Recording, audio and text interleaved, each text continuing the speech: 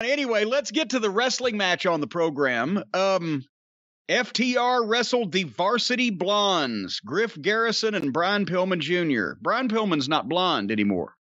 Brian Pillman's hair is dark. Why are they the Varsity Blondes? Well, because, you see, Tony Khan was a fan of the Varsity Club, and Tony Khan was a fan of the Hollywood Blondes. And Brian Pillman Jr.'s dad was in the Hollywood Blondes for 5 months or whatever it was.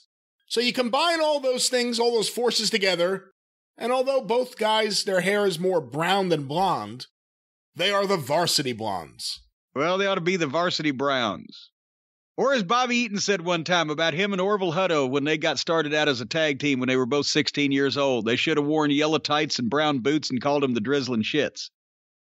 Anyway, it was 30 minutes into this program before anybody who is actually a professionally trained wrestler was in action when this match started. And FTR immediately... It's not even like looking at guys doing the same endeavor. They pick up the in-ring level of performance through the roof just because of their professionalism and that they're actually trained and they know what they're doing. And they had a good tag match with these guys. They started heat on Pillman to go to the break, come back, still getting the heat on Pillman. Tully gets a cheap shot. First time I've actually seen a manager just interfere in a match because he could. There was definite baby faces and heels to this match. FTR led it, and that's best. It's best I've seen Brian look. I haven't seen Griff at all, but he looked good. But the FTR led it well. They rushed the hot tag, or Brian rushed the hot tag. As soon as he got the chance, he just scampered over there. He could have gone to the neutral corner and let the other guy check, but whatever, they got to rush. Old Griff had a nice comeback. FTR fed it perfectly.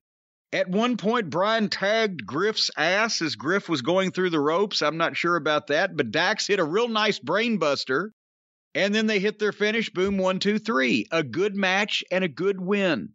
And the underneath baby faces looked more competent for the effort than when they go out there and have one of these goofy, stupid, flippy matches with guys that don't know what they're doing. So the guys that did the job came out better. And FTR, this is what they or anyone else in the over 1 year history of this program now should have had on their debuts and on their builds. Good, solid, exciting wins against guys that they're better than, so that you get the idea that these are the stars and they are winners. But this company brings everybody in with no fucking build whatsoever, beats them, and then starts fucking, after they beat them in main events, then they start putting them in preliminary matches to get over. What'd you think about the FTR match? I thought it was good. It was nice to see them back on TV. I don't think we've seen them have a match since they lost the belts. I know you brought up Tully at ringside. I was thinking during this match, can you imagine if Jim had actually managed these guys? The managers here do nothing. You know, Tully did an interview where he said, you know, talking about them losing the belts, well, I wasn't there at ringside. I'm like, yeah, well, whenever you are, you don't do anything anyway. Yeah, exactly. But good to see them on TV. And it's not his fault. No. Nobody's telling him not to do anything. If people are either telling him don't do anything or not telling him do something, what the fuck? I'd go to sleep out there. But I thought it was a good match. First time I've seen Varsity Blondes as a team. Cool that they had matching trunks already. I like that in a tag team. It's one of the minor reasons why I always liked Stan Lane and Bobby a little better than Dennis and Bobby. Well, we made a little more money by then, too. But, you know, I mean, this goes into the whole idea that I wish these guys had a place they could work where it was more than once or twice a week. Yeah. Or in AEW's case, I guess it's technically, if you're working both nights, it's twice in 2 weeks. Because we really don't know. I mean, I know there was one spot where Brian Pillman got, like, dropped on his head or on his neck, and it looked a little stiff. But, I can't speak too much of it. They did fine. FTR was great. Really happy to see them back on the show and hope they do something good with them. Well, you can hope in one hand and shit in the other and see which one fills up first. Officer Bar Brady was in a bar with Adam Page, and as he starts talking, two of the goofy dork order jobbers stand up from behind the bar like he wouldn't have known that they were there. And they made a joke about it. How long you been there? About 10 minutes. And they offered No. I thought they said partners. 7 days. I thought it's all about 10 minutes or whatever. I don't fucking know. But nevertheless, is a fucking Paige is in a bar. These two goofs stand up. He's not supposed to have known they were there. They're going to be his partners. And, well, maybe just once. What the fuck? Alex Marvez is incapable of saying anything that doesn't sound fake. Well, because he's a nice human being. He doesn't need to be anywhere near television except to watch it. He's not an on-camera personality. He never has been. And now he's memorizing these things to say, and he recites them like he's memorized them, like it's a second language to him, and he doesn't know the meaning behind it. He's just fucking saying these sounds, because that's what somebody sounds like when they shouldn't be on TV. They're not good at it, and they're not comfortable. But that would be another thing they would have to admit that they've made a massive mistake on, so they won't. They just keep putting him out there, making him look stupid. And speaking of things that they just will not admit that they've made a drastic error on and just stop it, the Dork Order.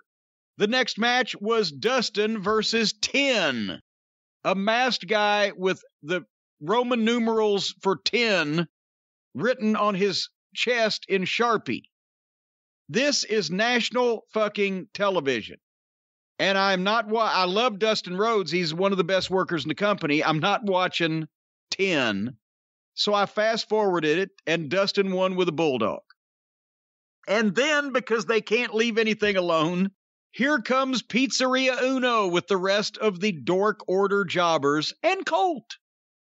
Colt's the only one you could recognize, even if he wasn't wearing a mask. All the rest of them look like miscellaneous dipshits that work at Shaggy's Pizza, with Uno being the fucking daytime manager. Not even the nighttime when he gets real busy, just the daytime. Why are they still doing this stupid thing? Brody Lee has disappeared, apparently out of embarrassment. He dumbed himself out of the business, or he stunk out the joint. I don't know where he's gone. Possibly he's in the mob. They've had to relocate him. Just quit this thing now. Why? And they want Dustin to be 7. Wasn't that his name in WCW? I think they may have done that, didn't they? They did do something like that. Well, it doesn't matter. It was awful.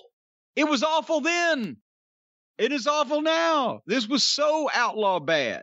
And then Dustin slaps fucking Uno, but then he wouldn't let him jump Dustin. And then there's Colt Cabana standing back there in the back of it, collecting a check, smiling like, this is the easiest gig I ever had. Do nothing. Get paid. You know, we brought up the fact earlier that after every single match something happened. We almost forgot one. FTR win their match, and all of a sudden they're going at it with Marco Stunt at ringside. Oh, actually, I'd already skipped ahead. When they were doing their, we got our hands up in the air and strutting, I was trying to skip ahead to see if I could get this over with quicker. So I didn't even... It's every match, though. What would somebody do? What would any of them do? What would old dwarf dong sucker do if he got his little banny rooster ass up in somebody's face and they just picked him up over their shoulder and just walked off with him against his will? What would he do? Not even beat him up, just walk off with him. Not even beat him, just walk off with him. And he'd be wailing on him. And then what is he going to do? That's funny. It's a grown man just carrying him away. I think they should do that.